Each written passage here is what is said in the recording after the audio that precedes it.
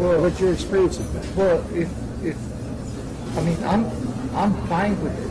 I mean, you're right. I mean, everybody should make at least the minimum 10.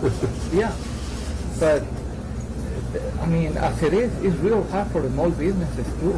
It's not so easy because, see, we're not talking $10, 10 cents after you pay taxes and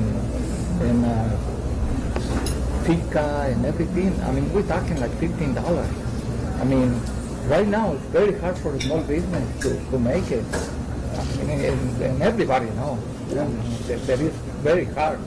I mean, but at the same time, don't get me wrong. I mean, I want everybody that make money, but here especially in Las Vegas, we have a lot of people that make tips too.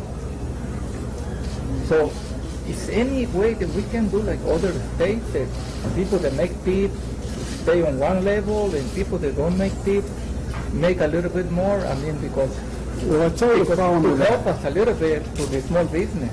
Sí, they can